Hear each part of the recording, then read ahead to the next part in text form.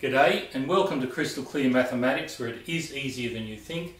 We're continuing our Subtraction-fest series, and I've now shown you a variety of methods for subtraction, but I think it's important that we also discuss how can you check that you've got your answer right.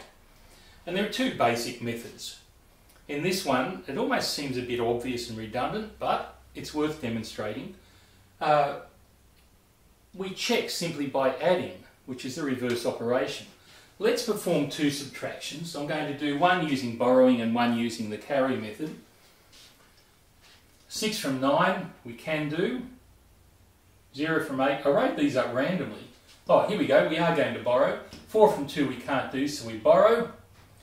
12 minus 4 is 8. 5 from 0 we can't do, so we borrow.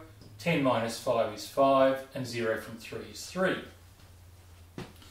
Using the carry method, we straight away run into problems. 3 from 1 we can't do, so we carry. 3 from 11 is 8.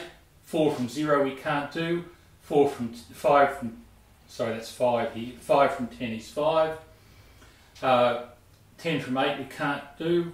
10 from 18 is 8. Goodness, I didn't realise this was all unplanned, but we had to alter every step here. 7 from 12 is 5 and 2 from 3 is 1. So how do we check this using addition? We simply add the bottom two numbers and we should get the top one. 6 and 3 make 9, 0 and 8 make 8, 8 and 4 are 12. Now there's a 2, carry the 1. 5 and 5 are 10 and 1 is 11, there's our 1. We've got to look at the black numbers. Carry the 1. And 3 plus 1 is 4. Over here, trying to ignore the green. So we're just trying to get these black numbers at the top. Let's add. 3 and 8 is 11, there's our 1. Carry the 1. 5 and 4 plus 1 is 10. Carry the 1. 9 plus 8 plus 1 is 9 plus 9 is 18, there's the 8. Carry the 1. 6 plus 5 plus 1 is 12, carry the 1, and 1 plus 1 plus 1 is 3. That might have sounded a bit confusing going through it like that, but you simply add.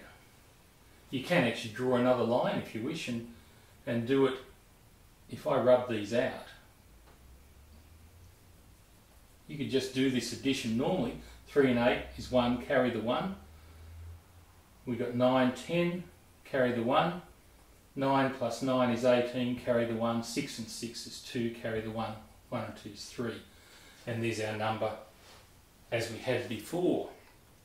So whether you do it mentally or on paper really doesn't matter, but I hope you've enjoyed it. Please watch for the next method, which we call casting out of nines. It's a method I was taught when I was in primary school, and it's a very, very useful one. But this is the most basic. You perform a subtraction and you test it by performing a reverse addition. Thank you for watching. I'll see you in the next video.